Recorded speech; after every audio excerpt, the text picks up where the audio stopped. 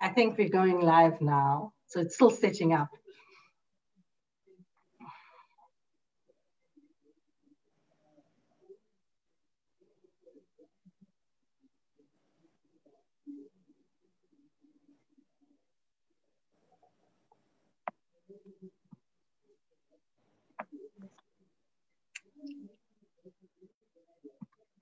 Okay.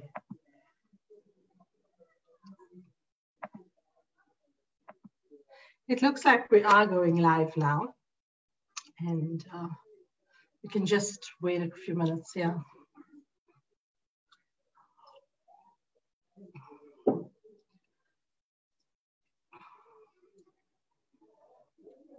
It's okay. You need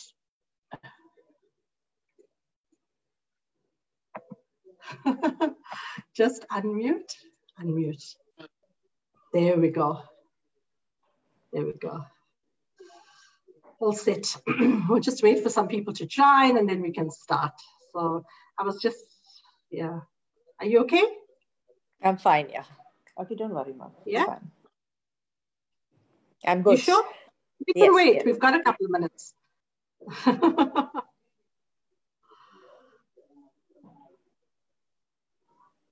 Yeah. So very exciting. Very, very excited. Let's start. Yeah. Yeah. You got something to drink? No, I'm fine.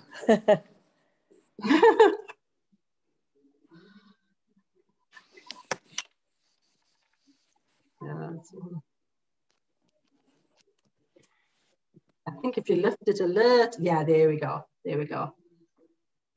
That's good. That's really good.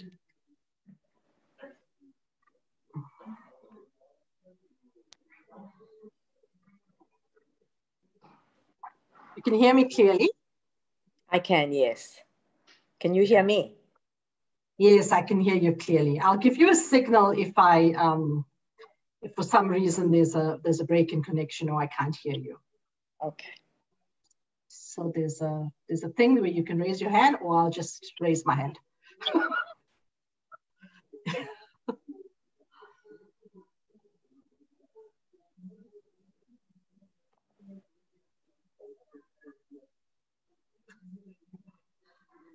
Yeah, so good afternoon. Good afternoon, Mom Rosh. Good afternoon and welcome to Facebook Live.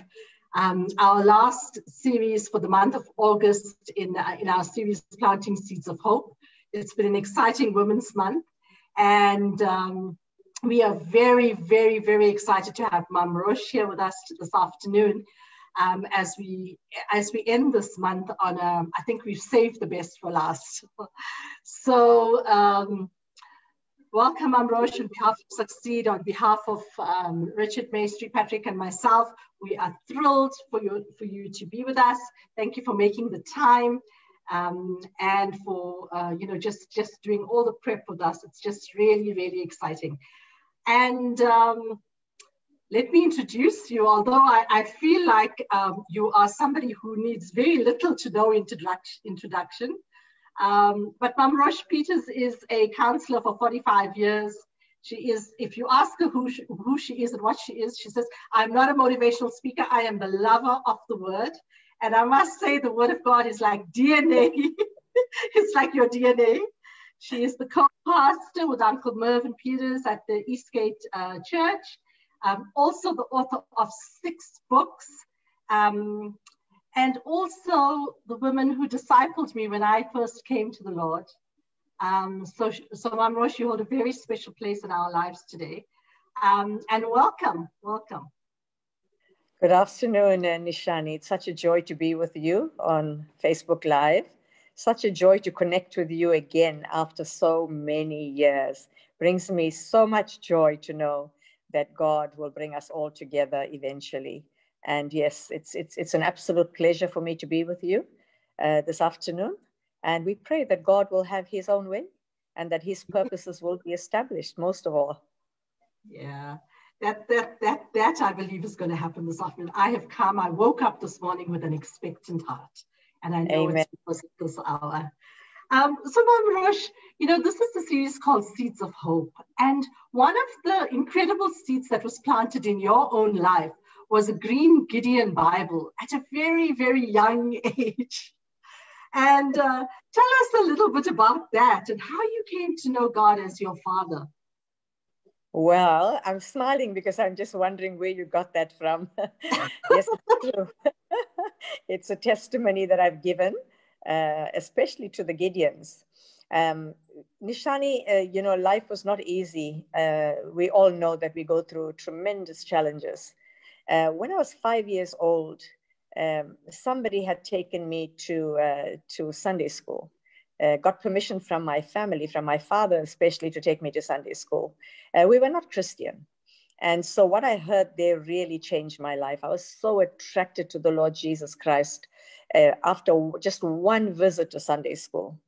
And then I grew up, and in primary school, we were given these little Bibles, for free. And you take anything for free and you get excited about it, But anyway, I took this Bible and I had it in my bag, and I would carry it day in and day out, not leave it at home, but let it stay in my bag. Never read it, just kept it in my bag. And then finally, when I grew up and I lost my dad, very strategic time in my life. I must have been around 13 years old when my dad passed on. I took it very badly. I struggled with the death. I could not imagine life without my father. And I started to get mild nervous breakdowns. So I had 3 mild nervous breakdowns, went on heavy medication for a while. And eventually on the night that I thought I must rather die because I'm not going to make it. I just cannot deal with this depression, this pain, the loss of a loved one that was so close to my heart. I'm never going to make it. And on the night that I decided I wanted to actually take my life, I decided, let me just talk to Jesus. I don't know him that well. I had heard about him when I was little, but let me just talk to Jesus. So I went on my knees and I thought, this is how Christians pray. So let me copy them and do what they do. And then I also pulled out this little Bible and I read something. I can't tell you what I read, but I read something. And I prayed and I said, Jesus, if you are God, you'll heal me tonight, because for 23 days I had not slept at all. Wow. I was suffering from insomnia, but not even a wink of sleep, no matter what I did. Not even Valium would make me sleep. 14 days of Valium did not even make me sleep. But that night I said, if you really are God, then you're going to heal me. And if I get healed, I will serve you forever. Well, that night I fell off to sleep after 23 nights. And when I got up, I made a quality decision against all odds, against what family would say. I decided I was going to serve him. And it's now many, many years. And I'm 68 years old, but I've never turned away from the Lord Jesus Christ. But that was a starting point. Yes, that was a seed, a major seed of hope. Wow, wow. What a powerful seed, and what a powerful story, of how you came to know God. Yes, very powerful. Then your second part of the question, when you come to the Lord Jesus Christ, you don't know him as Father straight away. I didn't know him as Father. And yet I was looking for a father because I had lost my dad. My dad was my world.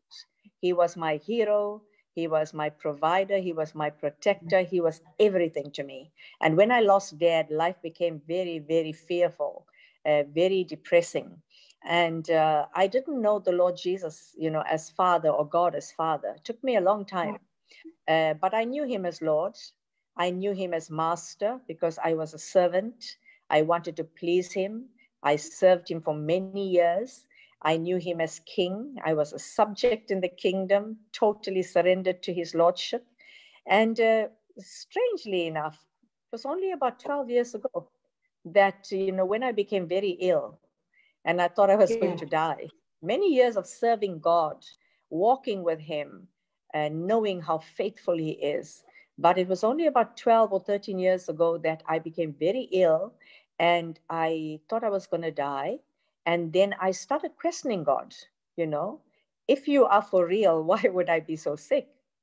For 3 months, I wrestled with the fact that, did God give up on me? Does God not love me enough? Have I made a mistake? I walk with tremendous condemnation as to whether I did something seriously wrong for God to then abandon me. All of these thoughts. But I think the biggest giant that really rose up in my heart was a giant of unbelief. I started to an extent struggle with belief. And for 3 months, the Lord got me in a place where he said to me, I want you to read the book of Job. And I sat and finished it in one night. I didn't sleep at all. From chapter 1 to 42, I read the whole book of Job. But it was one statement that caught me. And that was a statement of Job 42:5. And it says, Job said, I knew you with the hearing of the ears, but now my eye seeth thee. And I started to examine that statement. And I said, is it possible, Lord, that I knew you with the hearing of the ears, but I've never really had a direct one-to-one revelation of who you are? And it was at that point in those 3 months that I got to know God as my Father. Suddenly something happened. Suddenly there was a connection in my heart of not knowing God just as Lord, Master, Savior, King, but I began to know him as my Father.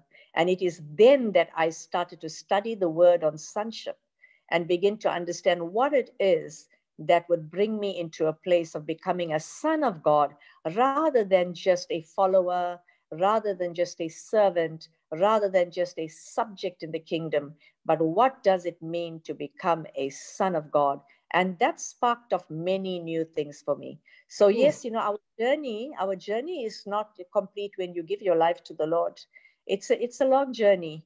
But ultimately, I believe that the finality is, or the place of maturity really is, the place of comfort is really to find yourself in God as your Father and you as his son.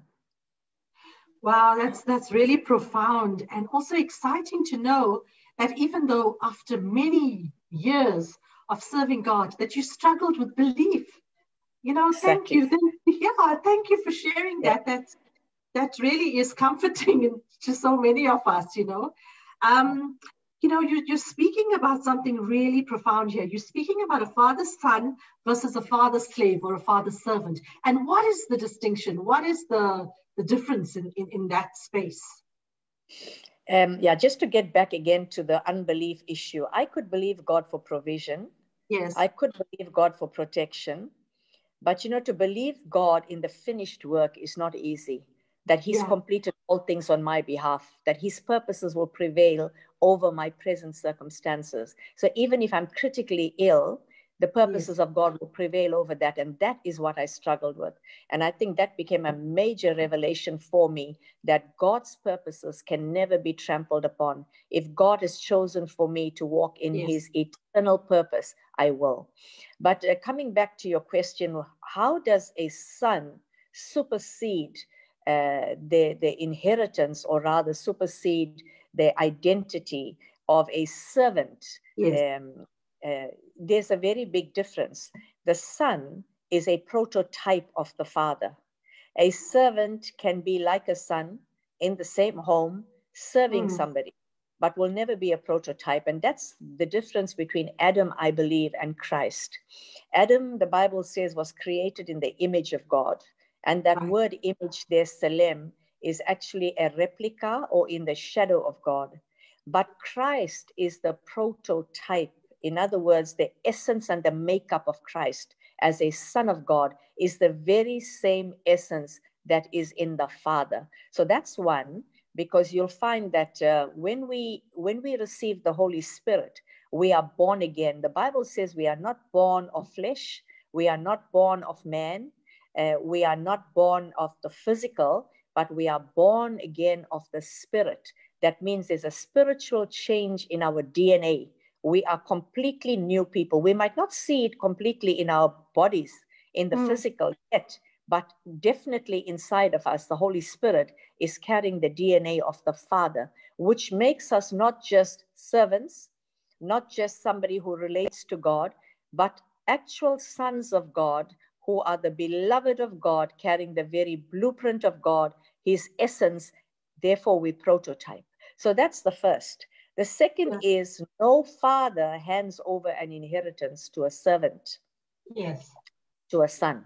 Now, you know that Abraham sought God initially, and he said to God, he said, I don't have children. So do you think Eliezer will be my inheritor? Will he inherit, what I have? Because God had given Abraham very great promises that his inheritance will be like the sand on the seashore and like the stars. So he couldn't understand how this was possible. And God said it can't be because he's your servant. And then a little later on, when Ishmael was born, again he sought God. He said, now that Ishmael is born, he's born out of my loins, he is my son. Will Ishmael now be the one who will inherit? And God said he can't either. He might be your son, but he's not the legitimate heir. In other words, he's not the seed of promise. You will have the seed of promise. And we know that Isaac came along. So like that in our lives, when we are like Eliezer, we find ourselves as servants of God, we will not shift into this position of walking as princes with God, as walking as heirs of God and joint heirs with the Lord Jesus Christ. The kingdom will not become a reality for us. And then, of course, forcing anything like Ishmael will also not become a reality.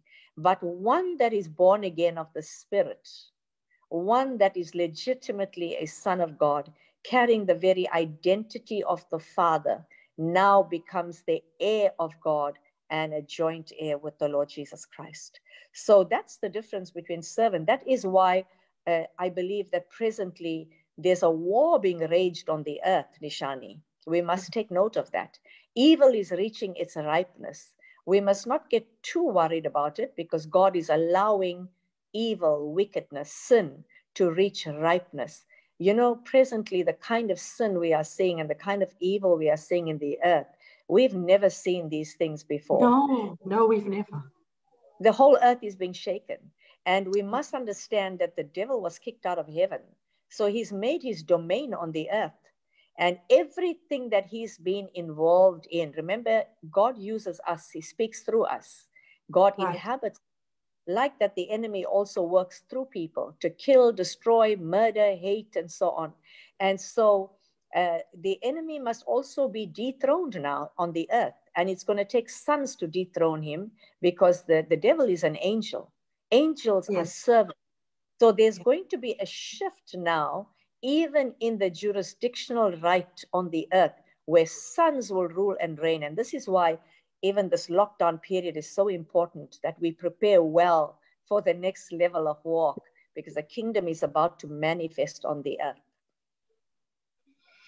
Sure, that's quite profound. You know, looking at the level of evilness and the level of corruption, and just thinking about how unsafe especially our women and children are. You know, the shooting of Nathaniel this week really broke my heart, broke our hearts. That was really sad. So the level of evil is not even, it's hectic. It's hectic. And yet, so when you say the sons need to take back that throne and inherit, firstly, how do you become a son? How do you move from servanthood? How do you get that DNA and inheritance into your being?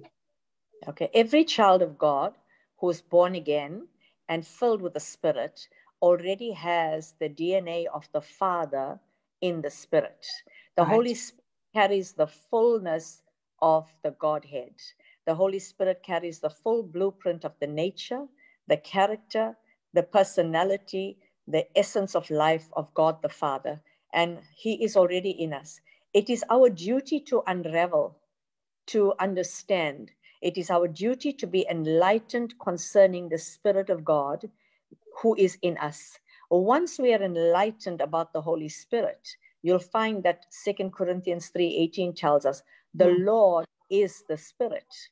If the Lord is the Spirit, we cannot separate the Lord from His Spirit. We cannot separate God the Father from His Spirit, because the Spirit given to us is the Spirit of the Father. So in unraveling, in understanding, in being enlightened about the fullness of the Spirit. And you know that the Holy Spirit is sevenfold.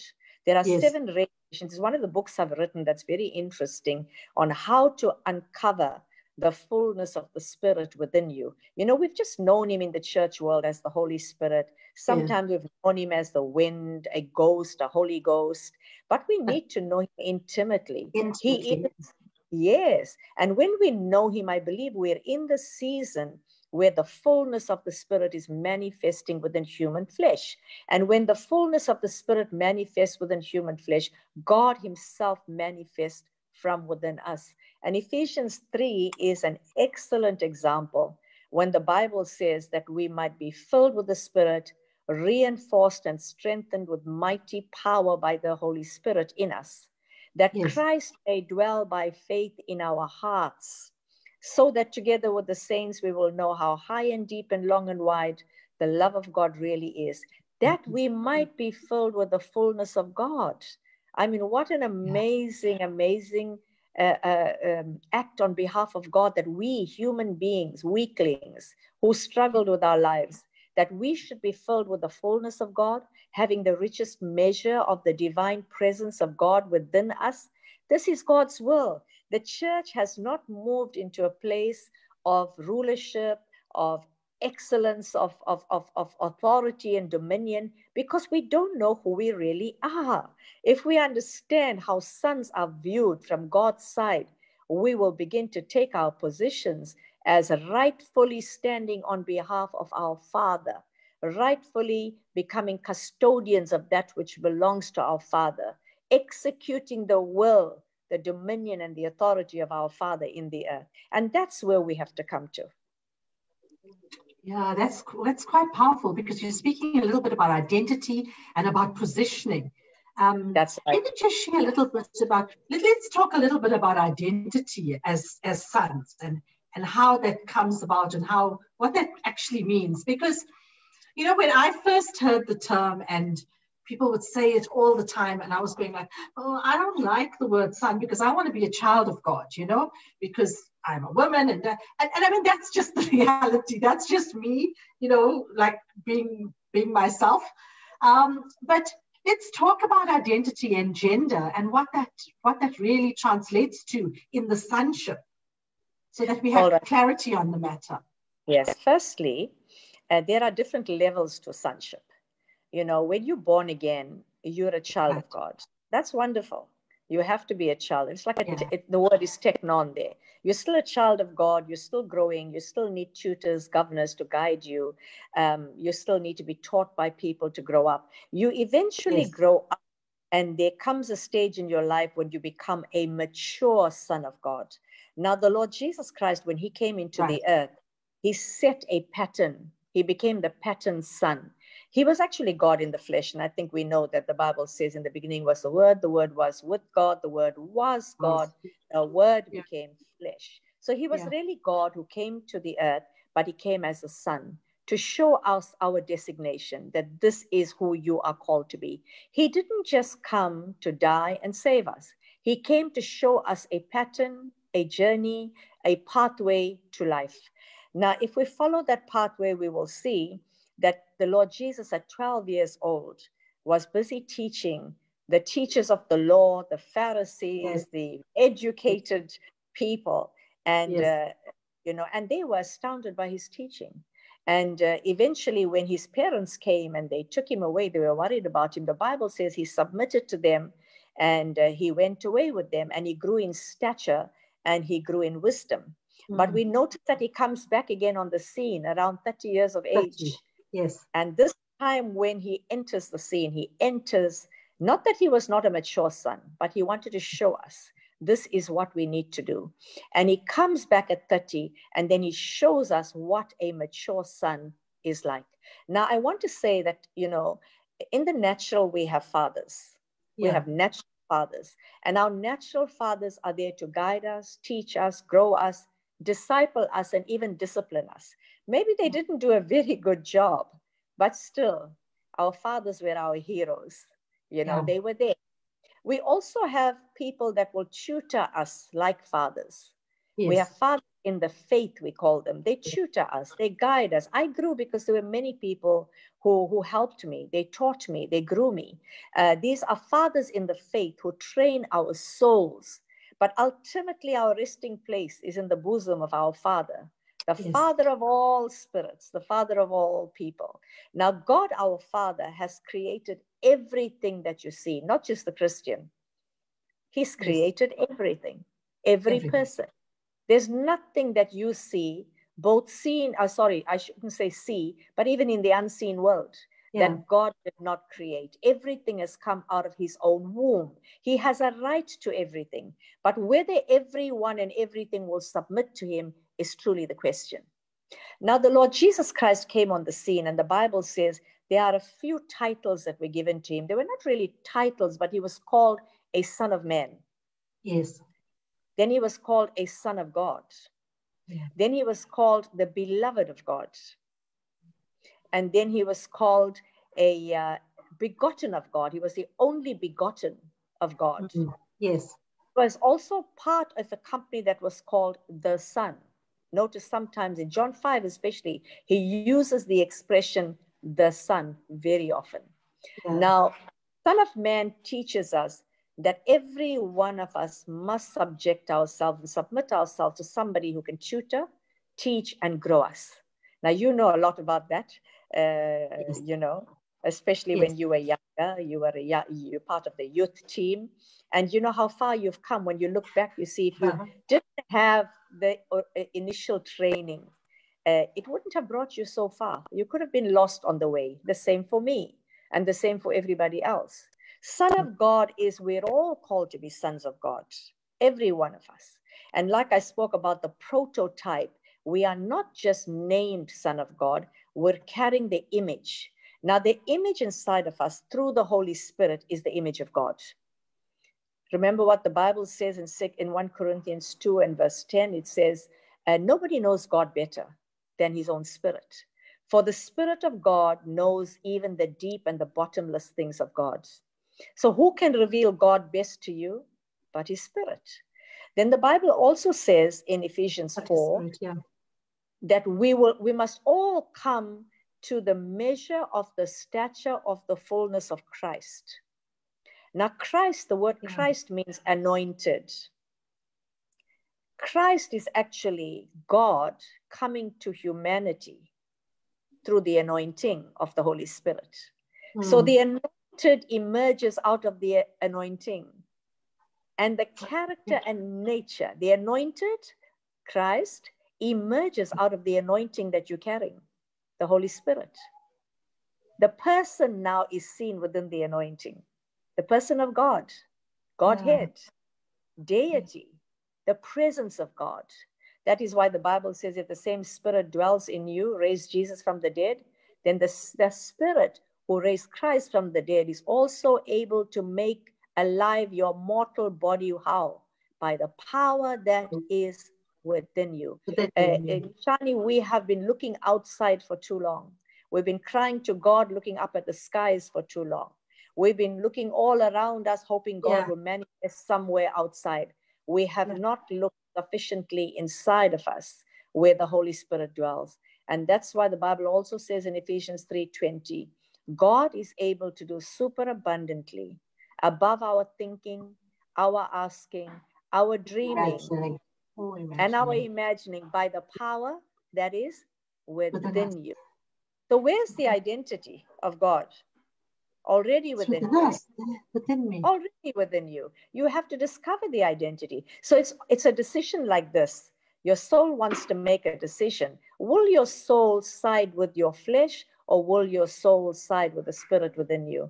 Every time you make a decision, for instance, somebody's really hurt you. The Spirit within you tells you, my identity loves even those who hate me. But the flesh says, no, they have hurt you very badly. You cannot love them anymore. Now, who will you side with? Every time you side with the Spirit within you, the identity of your soul man, who you are, is changed.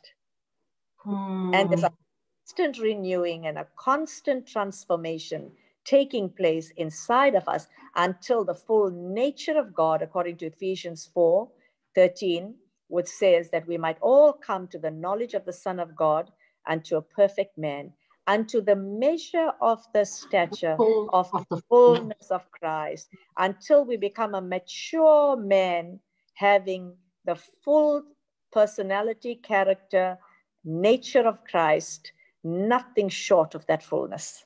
That's where we're heading for. Here and now. Here and now. Yeah. Here and now. It's not impossible because you're not carrying it out. You're knowing about it, but you're not carrying it out. Who's carrying this out? The power within you. But you see, as soon as you see something, you can have it. God said to Abraham, as far as your eyes can see, you can have it. Yeah, yeah. We see these things, we can have them. Walk just into to take a moment. That's so profound. Yes. Just so profound. That's so profound. But it's also so exciting. So what is the, I mean, what is your view on, or your thinking, or what is God saying to you about sonship in this pandemic and in this shift, this global shift? What is our position as sons? Okay, I just want to finish something that you also asked earlier about gender. Now, yes. this is not a gender thing. It's not about a male father and a male son. It's the principle, it's the function that surrounds a father-son relationship. It's the function. And it's a principle of God. So we understand that it has nothing to do with male and female. In other words, even if you're female, you are called to be a son of God. When you talk about sonship in this pandemic, I think it's very critical because we're about to see the earth now handed to sons. Because the Bible says, if you read Hebrews chapter 1, the Bible says, to no servant did God ever commit, or to no angel did God ever commit the earth. But to the Son, he said, you are my son, this day I have begotten you. And in Psalms 2, he says, I have set my king on my holy hill Zion. Now, in Psalms 2, you'll also find God is preparing us, and he says, I've set my king on my holy hill Zion. I've declared the decree, you are my son. This day have I begotten you. But he goes on to say, be ye wise, O ye kings, and be ye instructed, O ye judges. In this present pandemic, we might see the lockdown as something that has been orchestrated against the church meeting, and I don't believe so. I truly believe the lockdown was given to us to prepare, that we as sons of God needed to expedite our journey and shift quickly to the finish, or shift quickly to maturity, so that we are instructed as judges, and we are wise as sons and as kings, because the next level of walk is going to cause us to shift into a place of ruling and reigning in the kingdom. Now, I want to say again, this is not the kind of ruling and reigning that has to do with, a glitter and glamour, that has to do with a literal throne or some kind of shiny garb, but it is bringing the rule of God, bringing the law of God into the earth, so that harmony, peace, reconciliation to God will come again. For instance, 2 Corinthians 5 tells us that we are called to be ambassadors of heaven. The Son is called to be an ambassador of his Father, an ambassador of heaven. And he says, and we've been given the ministry of reconciliation, that God will make his appeal through us. The Father makes his appeal through the Son to reconcile the earth back to himself. So what's going to happen to the earth? All these murderers and all the rapists that have been led by the devil, who has come to kill, steal, and destroy, these are not our enemies. These are people that God created, but they lost their way. They lost their way to the Father. They lost their way to the one who created them. Now, when a mature son steps out, you're the eldest in your home, am I right? Yes, I am. Right. I always try not to the work most out mature, in the family, from the eldest to the youngest. And I'm sure you played a major role amongst your brothers and sisters. And you still do even now. They look up to you because your mom and dad are not around. Like that, in the body of Christ, God has a company of sons who have given themselves, who are called, selected, chosen, elected for such a time as this, who have given themselves to maturity, who have grown, have been instructed in the word. And because they have done this, more so now in the lockdown, than ever before. I cannot tell you how much God has actually spoken to me in this lockdown. Not that he's not done this before, but I've just had the time to give it, to him. So what will happen is a company of mature sons are going to take the overall jurisdiction over the earth to bring God's people back into reconciliation with him. Harmony, peace, and joy will reign again on the earth. And we've got to prepare for that.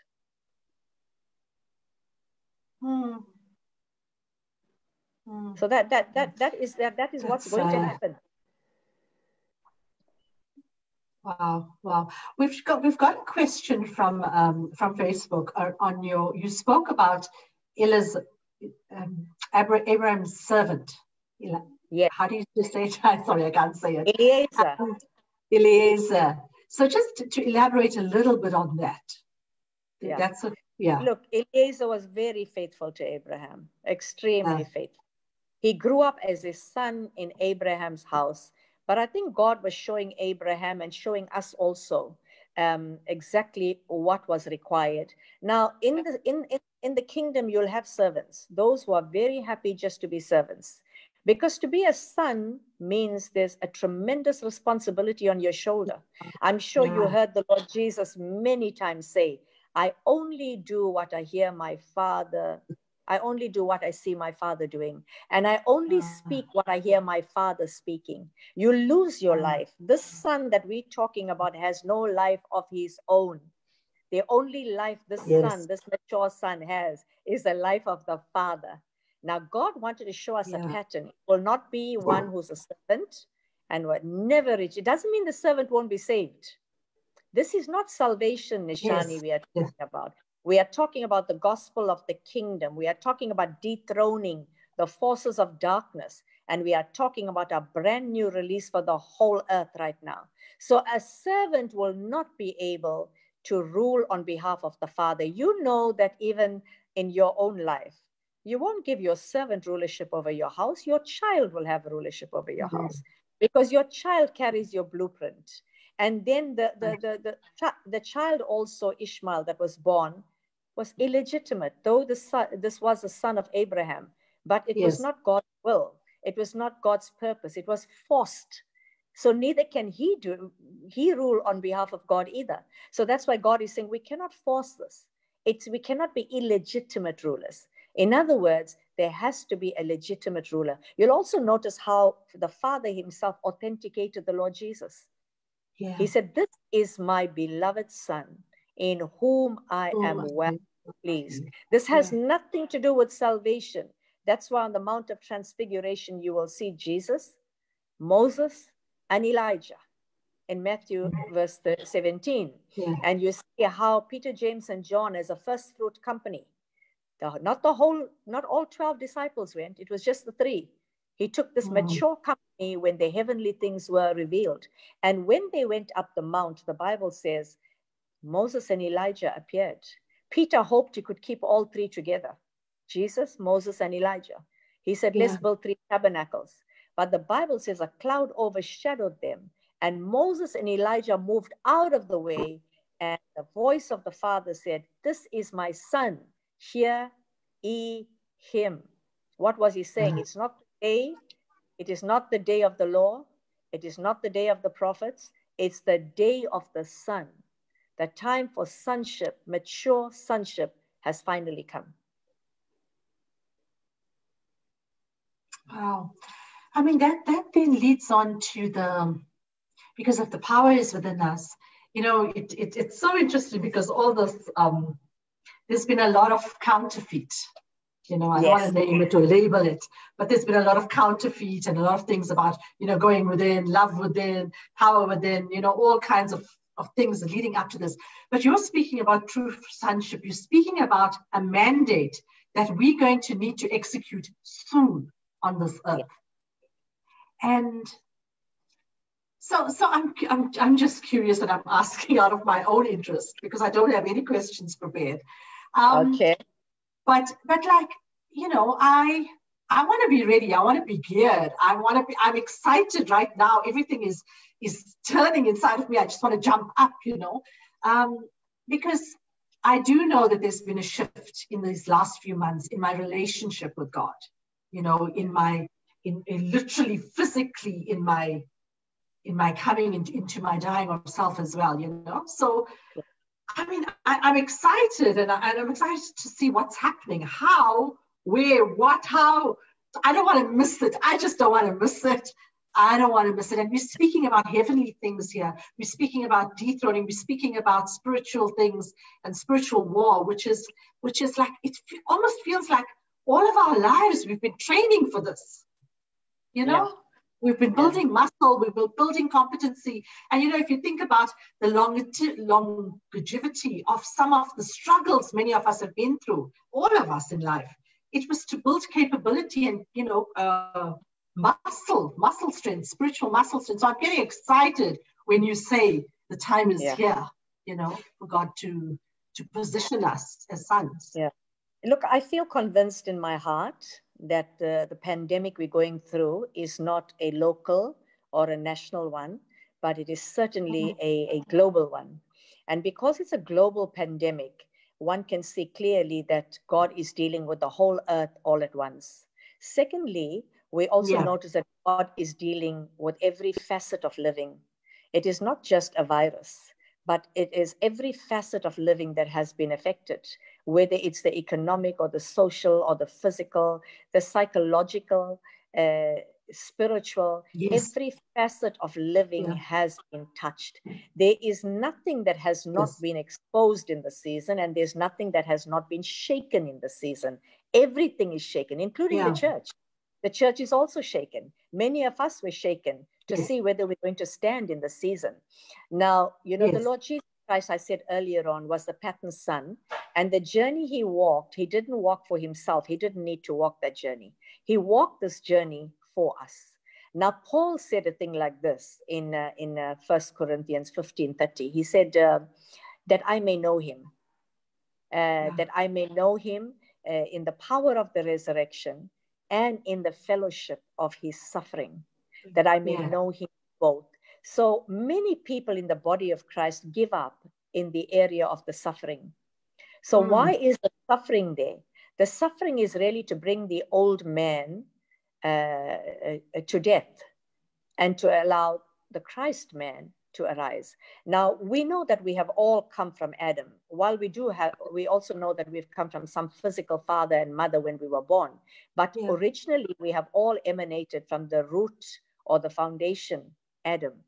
And we've carried that sin. The Bible says through one man's sin, unrighteousness entered the world, and every man succumbed to death because of the one man's sin. But the wonderful thing about coming into Christ is that in Christ we are a new creation. All things have passed away.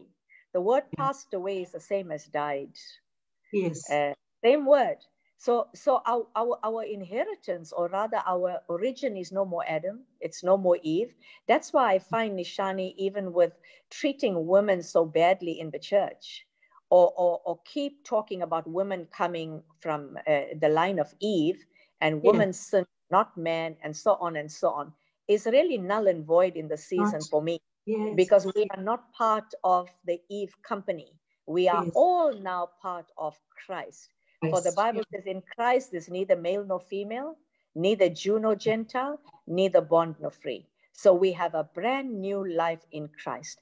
Now, it is very important for us, if we're going to shift into the next stage of our walk, that we understand Christ's life. We all know that Christ moved, or the Lord Jesus Christ, after his resurrection, ascended and sat at the right hand of the Father as a right-hand son, the son of the right hand, as a firstborn son, sat on at the right hand of the Father until the enemies, his enemies, are made his footstool. Now, there's no enemies in heaven. These enemies are on the earth.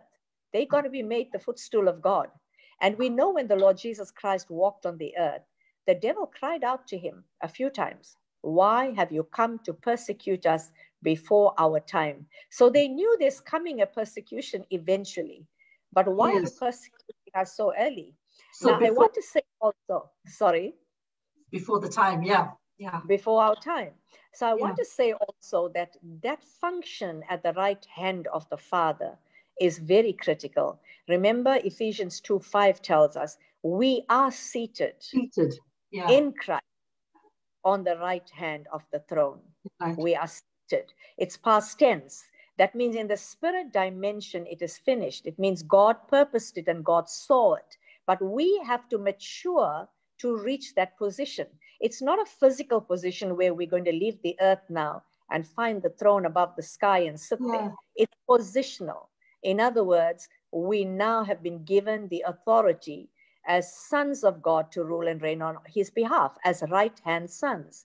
Now, there's an interesting scripture for me in the book of Hebrews 6:19, and it says, we have this hope as an anchor of the soul, which is steadfast and is anchored beyond the veil, where Christ sits at the right hand of the Father. Now, the Bible says he was a forerunner. Forerunner means he ran on behalf of those that were still coming, if he's a forerunner. So we've still come into that position, and our souls are anchored into that position already. What is that position? The Bible says, as the Melchizedek of God. Now, what is Melchizedek? Melchizedek is a priest unto God and a king on the earth. In other words, you cannot rule and reign on the earth if you have no link with God. In other words, you're totally joined to the heavens. You're joined to a father as a son. And that Father now legitimizes your authority in the earth, and on the earth you can reign on his behalf. And eventually scriptures like, you know, the heart of a king is in the hand of God. He moves it like waters the way he wants to. And a king who sits on a throne of righteousness will scatter evil with his eyes. When we step out as mature sons, fully enlightened of our commission and our commitment to our Father, already being authenticated, disclosed, revealed as sons of God, we will scatter evil. The devil will also cry out to us and say, why have you come to persecute me? But he won't say before the time, because it is the time. I believe we'll reach that time now. Wow. Wow. And, you know, we spoke a lot about the church. What do you believe is the role of the local pastor in the father-son relationship? The local pastor, you know, you have the fivefold ministry, which is functional. It's not one with titles. Not with titles, yes. Evangelist this and pastor that and so on. Has nothing to do with titles. It's functional. But every leader in every church, first and foremost, must be a father to the flock, because you're revealing God to your flock. You might function as a pastor who takes care of the flock. You might function as a teacher, a very good teacher who's able to break the word and feed the flock. You might function as an evangelist where you deal with sin and you bring people to God, or as a prophet or as an apostle bringing the design of God. But ultimately, your position in a church as a local pastor has got to be one of a father. In other words, everyone that God sends to you, you got to train them. And I would say, I love the scripture that Paul uses in Galatians 4:19. He says, I travail again in birth for you until Christ be formed in you. Our commission should be not to keep people dependent on us, not to keep people as little children and we carry a title. I'm the pastor and you just my subject. Never. But it is to bring people to a place where they perfected in Christ. We got to feed them until they are so mature. Watch them. Yes, they can stand up as mature sons of God in the earth. And that's our commission. And during this lockdown, Nishani, I have been sending teachings, and not just any teaching, but directly linked to the epidemic every single day.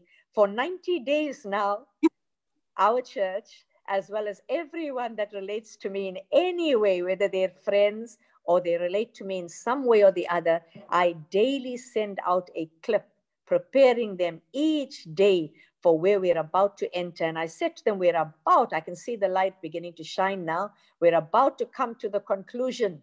So let's prepare well. We've just got a few more issues to deal with, and I believe we're on our way. Wow. That's amazing. I mean, in terms of just being such a proactive sort of local, without the title, but the local fathering and the local pastoring. Yes. You know, Yes. I've been, I must confess, I Google you, I stalk you on social media. That's right.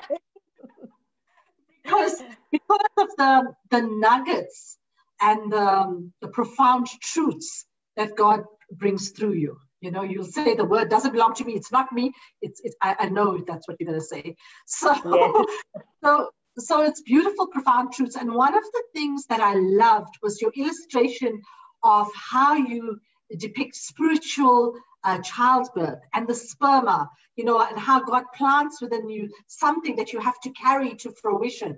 And sometimes it's not easy to travail in that period. Maybe just elaborate a little bit about that, because it feels that we've been incubating, you know? There are many mysteries. You know, marriage is a mystery. Yes. And, you know, we understand, Paul said marriage is a mystery. Childbirthing is also a mystery. And we're not going to talk about the marriage mystery, but let's talk about the childbirthing mystery. The mystery of childbearing is that the sperm enters a womb, but the womb has to give the egg to receive the sperm. Yeah. If the womb does not release the egg, then the sperm is lost, even though the sperm carries life. And when the two meet, then the incubation takes place, and then there's a gestation period. You got to wait for that period until that fruit is fully formed in order to be released. And I like that the word of God is very important. The word of God in the Greek is sperma. Yes. It really is, it's a divine sperma of God. It is carrying life. Now, when that sperma, when that word enters our hearts, we can't just take it lightly. You can't, you know, you can never take any word lightly. Just listen to a good word and say, wow, that's a good word. No, we've got to contemplate. We got to think about, we got to meditate on that word. It's just like the sower who went to sow seed. You know, some people wayside, they received nothing. Others had hardened hearts. The seed sprouted and died. Others, the cares of the world killed it. But even amongst the group that received it, there were 3 different groups. The one group only brought 30-fold of that seed. The other group brought 60-fold of the seed. The mature son, now, there's the mature son. The mature son is going to bring 100-fold of that seed. So you notice how the Lord spoke about the Israelites in Hebrews chapter 4. He said they received the same word as you and me. But because they did not give it the faith it required, they were termed people with wicked hearts of unbelief. They never entered the promises of God. So if we do not give our hearts, like that egg, to receive the word, to allow that word to be engrafted, embedded, engraved in our hearts, then unfortunately, we have not actually done justice to the word. And that's why the Bible says God wants to write his word in our hearts until we become the living epistle of God. It must be read by people. The world won't read the Bible. Some Christians, many Christians don't read the Bible too. You know, they don't give time to the Bible. The world won't read the Bible. They're going to read you. And when they read you, who will they read? They will read God. They will be attracted to God inside of you. And they will come back. Remember, they came out of God, everyone. It doesn't matter what religion or what nation or tribe they belong to. Everyone came out of the bowels of God. They're going to go back there. So when we receive the word and we have allowed it to be embedded in our hearts, we've got to now give time for that word. And what happens is it is going to bear forth. It's going to bring forth. Now, if you take the word Christ and everything around Christ, the Son of the living God, and you've sown his life in your heart through the word, but the Holy Spirit is also carrying his life, remember? What will happen is you must birth the mature son. You become the mature son. Has a lot to do with the word. The word is really the blueprint and structure. Yeah, I'll never forget, you know, one of the things growing up, you know, as a youth under your ministry was that particular verse. The word is living, sharper than any two-edged sword, to the division of bone and marrow, you know, soul and spirit. And I almost can still hear your voice saying that often in my life. So yeah. Tell us a little bit. I mean, you're doing a series now, and you're doing something quite exciting, talking about the perfect heart. Tell us a little bit about that. Okay, so there are 7 different facets to the perfect heart. One of the facets is that the heart must become the issuer of life. Because you see, Jesus said, these people draw near to me with their mouths and they honor me with their lips, but their hearts are far away from me.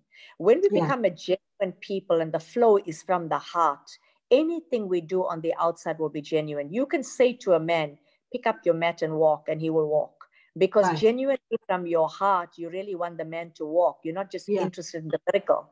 You see, you could be interested in the miracle and somebody can grab a nice shot of you and put it in the newspaper. And but your intent and purpose is not that the poor cripple should walk again. You understand? So God is dealing with the motives of the heart. The second part of the heart is that the heart must become brightly lit like the sun. 2 Peter 1:19 says, we do well if we heed this word. It is like a light shining in a squalid and a dark area until the day breaks and the day star arises in your heart. Now, how does a day star arise in your heart? In other words, your heart has become like the sun. Now, the only way your heart can become like the sun is when your heart is enlightened by the word of God, by the truth of God. And lightning upon lightning, and eventually, you know, there's no shadow in your heart. Then the third one is that the heart is the throne of God. The Bible tells us, Paul says, do not give place to anything in your heart that will take the place of God, because God wants to rule and reign from our hearts. Remember the scripture, Psalms 132, where the Lord says, I have chosen Zion. I've made Zion my dwelling place. This is my eternal dwelling place. And I would say to my people, you are my Zion. So Zion is not a mountain in Israel. It might be physically. Zion is no mountain in the heaven. We are the Zion of God. And God wants his throne to be established in our hearts, which is the Zion. And how does your heart become the Zion of God? When you're an overcomer. There are many things in the season set not to destroy you, not because God doesn't see what's happening, not because God wants to frighten you or judge you.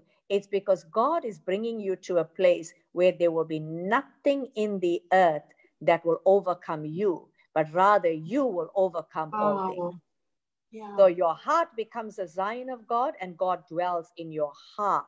Your heart also becomes the issue of living waters. Remember what Jesus said, out of your heart will flow the issues of living waters. Yes. So the perfect heart is very important, and there are 7 facets to this perfect heart. And we need to take note of all 7 facets. But there are many things that God deals with in this time of the perfect heart. What are the issues that he will deal with? One of them, like I said, is going to be the enlightening. What do you have to sow into your heart to bring light? Light upon light. Then there's a scripture in 2 Corinthians 3:18. The Bible says, it's as if we are looking in a mirror. We are staring at the word of God, and we are being transfigured and transformed into that word or that image from one degree of glory to the next degree of glory. So the heart must be a glorious position in your life and in the earth. That's where God rules and reigns from. That's a mystery. You know, like childbearing is a mystery, marriage is a mystery. Christ is the biggest mystery ever. And what is Christ? God, Father, Son, and Holy Spirit, dwelling within human flesh through the anointing in the hearts of men. So the devil's getting a big shock when he realizes God is present in human flesh. He can't destroy flesh any longer. Yeah, and you know, it takes away from all these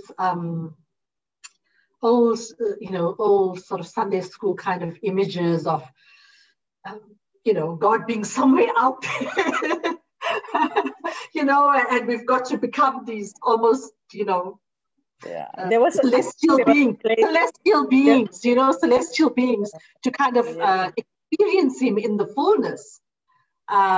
It brings a whole new revelation of who God is. There was a place for that at a time, but now that we are mature, we don't think like children, we don't speak like children. We're entering the place of maturity now. And I think teaching is very important, you know. God has elected a people who will bring, you know, like architects, Yes. you know, wise master builders, Yes. who will bring grace and truth, who will bring the divine blueprint of heaven, who will bring and show us the image of God. And we must submit ourselves to the teaching, because when we start to grow in this teaching, it actually redesigns and reconfigures us into the proper design, because the things we learned have caused us to have a design in our internal mechanism that's not accurate. But when we receive truth, it will redesign us in the inner man, so that we can become all that God is, having his image. That's the whole issue of father and son. It's the fact that the son is the prototype, the exact makeup of the father. Wow. Wow. That's so profound. And there's been so many nuggets and so much truth.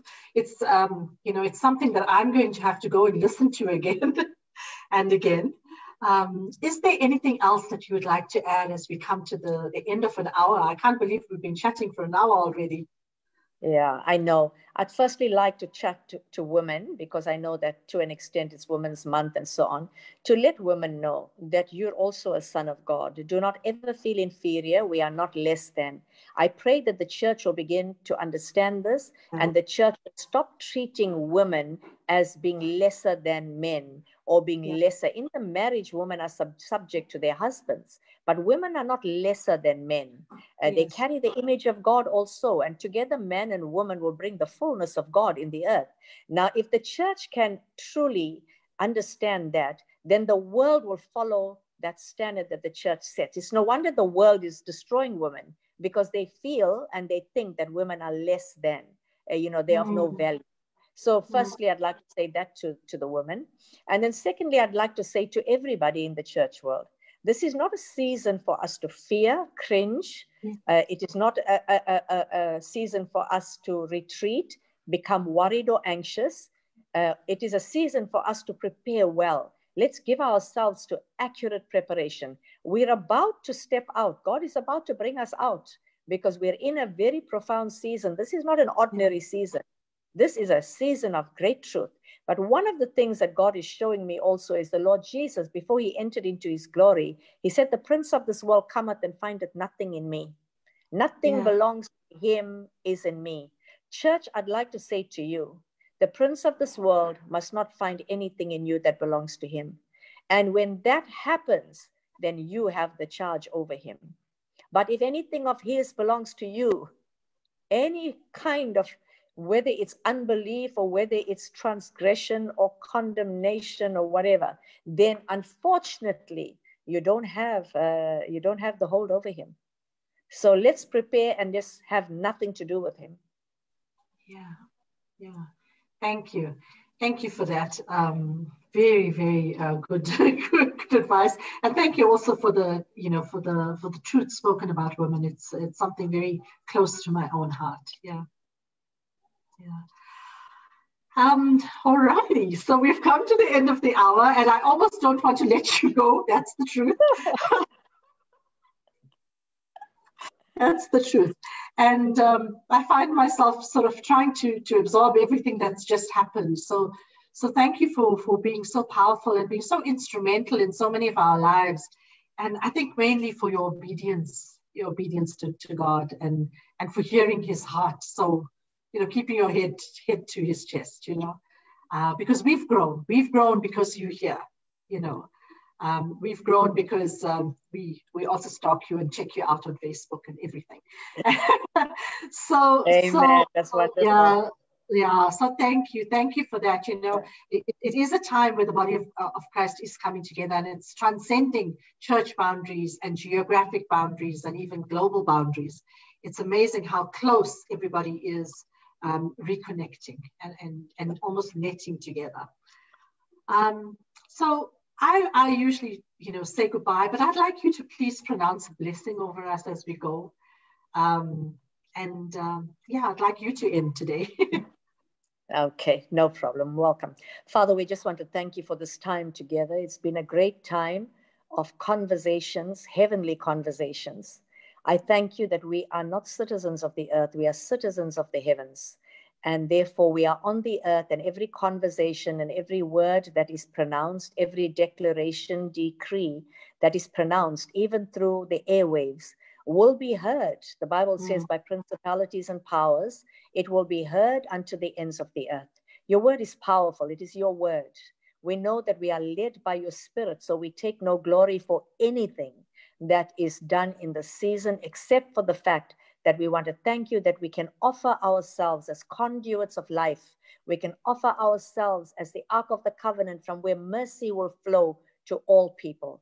Lord, I pray for everyone listening to this recording, everyone listening to the live broadcast, that their lives will never be the same again, because every one of us must gear ourselves up for the next move.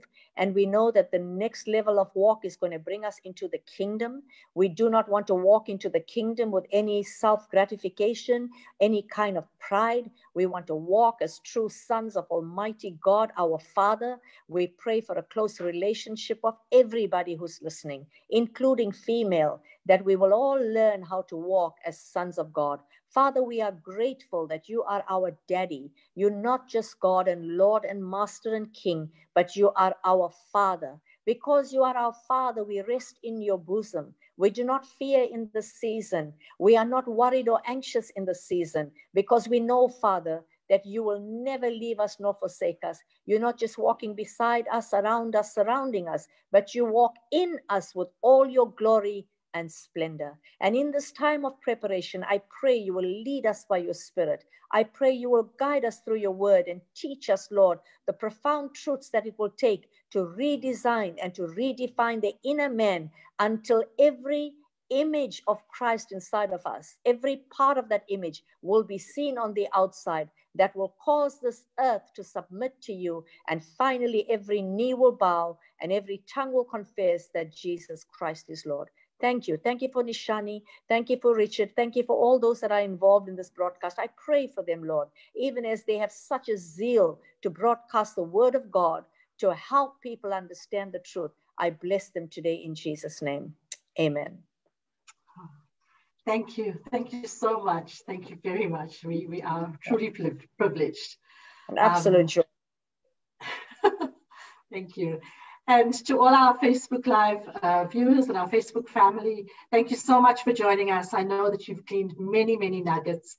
And as we close now and say goodbye, I just want to say, you know, may God bless you. May God make his face to shine upon you. And may hope always light your heart. Thank you. Amen. Bye-bye, Mom Rosh. Bye-bye. Bye-bye, Honey. Thank you. Thank you. Bye.